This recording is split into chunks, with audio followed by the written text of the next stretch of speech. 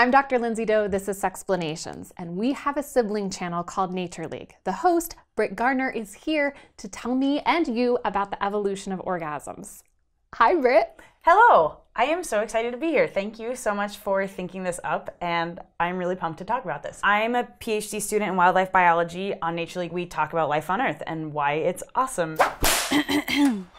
What are some of the common hypotheses that you have heard or know of? That it is, what is it called when it's like a tail, that it no longer has a purpose, that it's evolutionarily just disappeared? Yeah, vestigial, sometimes we use that, yep. The clitoris, that it's like an undeveloped penis that has all of the erogenous tissue and the ability to have an orgasm, but it's just an aside, or that it does increase the fertility of the female, because if she has an orgasm, then she's more likely to have contractions and draw the seminal fluid in with the sperm in it. Right, and all of those seem legitimate anatomically, but there's still something a little bit missing because it was looking at humans. And so this team 2 years ago, what was really cool, in 2016, came out with a paper where they said, all right, that's cool. These hypotheses have been on the table, but what if we go back and look at what organismal female orgasms potentially did way earlier on in the mammal lineage?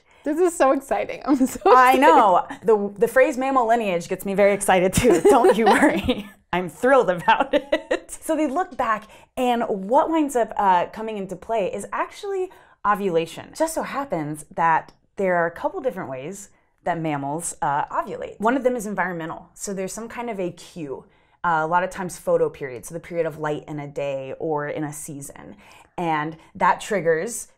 I'm so excited. Right? So, yeah. and that's like completely mind-blowing that the eye picking up an amount of light makes an ovary release an egg. Like that's amazing how tied in we are to our environment.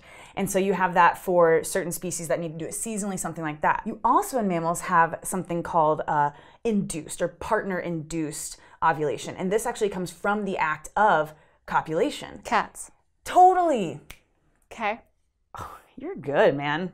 She's good. What's cool though is actually thinking about why something like cats. So this partner-induced ovulation we see actually in North American predators that have really wide ranges. Well, if you have really wide ranges, you're not as likely to find a reproductive partner, right? A lot of home ranges, and especially cats, behaviorally a little more solitary. So if you were cued by the environment, it's possible that there wouldn't be a mate, and you're like, dang it. Yeah. So instead, the ovulation occurs because of the act, which makes sense if you're that kind of a species. So if you don't know, domestic cats at least have spikes on the penis that go into a vagina and kind of scrape the vaginal walls so that Tell it me stimulates more. It's delightful. ovulation. Is that all cats? Pretty sure. I don't know if the barbing is exactly the same in larger species, but for sure we see even in larger cats. So like I was saying, North American carnivores, so thinking about like a mountain lion or a cougar, absolutely it's the act of copulation that is triggering and inducing the ovulation. Just like that. That's actually scientifically accurate. It's what it sounds like. Ovulation. Yeah. You're horrible. Why are you tearing my vagina apart? Pretty much. And they're like, ovulation, you're welcome. Yeah. So environmental and induced, or partner-induced or copulation-induced. And then you might be thinking, well, I don't do either of those. And that's true because primate lineage, so us and other primates, not all primates, but most, do something called spontaneous ovulation, meaning that nothing is inducing it. Like it's not an environmental cue. It winds up being a cycle. So with humans, we talk about an ovulation cycle, a menstrual cycle. Yeah. So this is a really kind of unique thing in mammals, particularly primates. And so that is now where this research team looked and said, okay, if we want to get to the bottom of this, we want to look at which happened first in evolutionary time. Yeah. And so which one of these was earlier on? And one way to do that is to look at older groups of species. So getting out of mammal town and heading in and looking, mammal town, TM.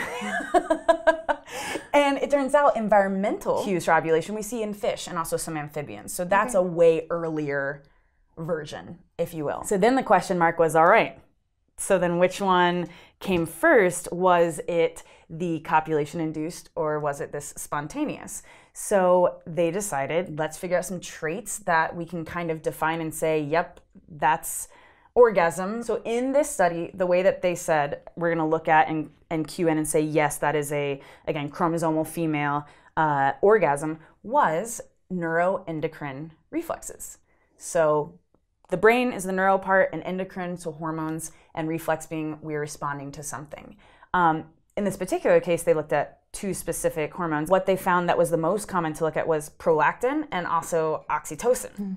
Yeah. Bonding, right? Of course. So in this specific study, they said, cool, let's go ahead and define that female orgasm as this reflex of prolactin and oxytocin. And then they looked across species and wound up finding that almost all of the organisms that they looked at in these trees were more likely to have this induced ovulation.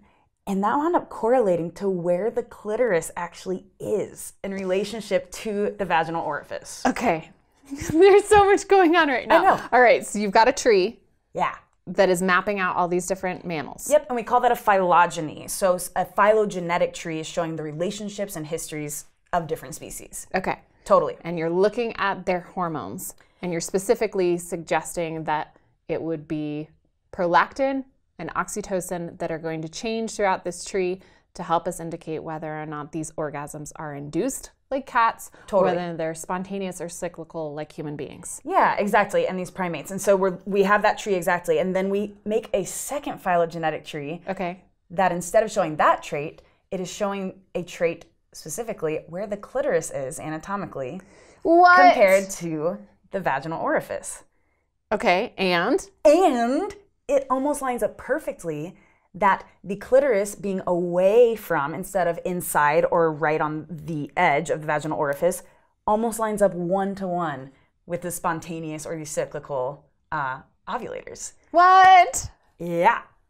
Which tells us that the clitoris, if it anatomically is basically right there, either inside or right along the vaginal orifice, for these species who are induced by copulation to ovulate, of course it plays the role, right? This female orgasm with clitoral, that tissue anatomically is doing the thing, helping ovulation do it. And then when it moved away anatomically over time, it was only afforded to do that because evolutionarily speaking, we'd kind of figured out how to have this whole like cycle thing instead of just being induced.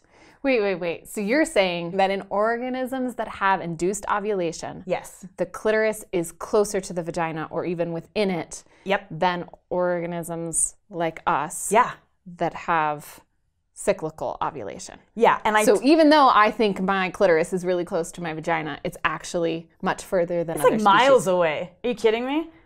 Like that inch is like evolutionary miles. And you're saying also that the reason why it has been afforded the possibility to separate more is because my body, over evolutionary time, has figured out a way to run on a cycle rather than than penis being induced. spikes. Okay. Yeah, cycles, penis spikes, trade-offs in the balance of life here. Yeah, seriously.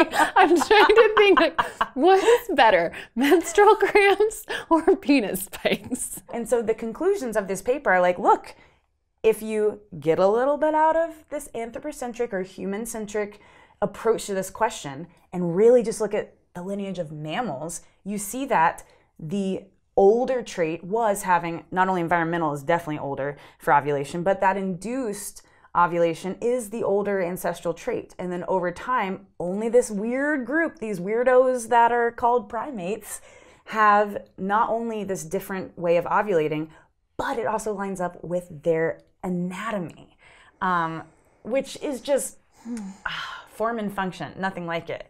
Anatomy and physiology is one of the coolest ways to demonstrate evolution and change over time. I mean, just like how wild is that there is actually a correlation between where the clitoris is in relation to the vaginal orifice and the kind of ovulation you have? That's so cool. I know. So doesn't that mean that it will just like keep going? It'll be here in like 20 generations, probably like at nipple. Oh, I'm hoping it's going to be on the neck. Yeah, but if it was like next to nipple, you just get 2 for 1. And there's just 3 pleasure zones like within 8 inches.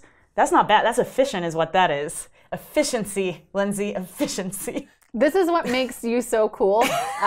So if you want to check out more about Brit's mind, how it works, and how much she knows in terms of nature as a whole, Nature League, youtube.com/Nature League. Brit, thank you so much for teaching us. Thank you, Lindsay. This has been awesome. Stay curious.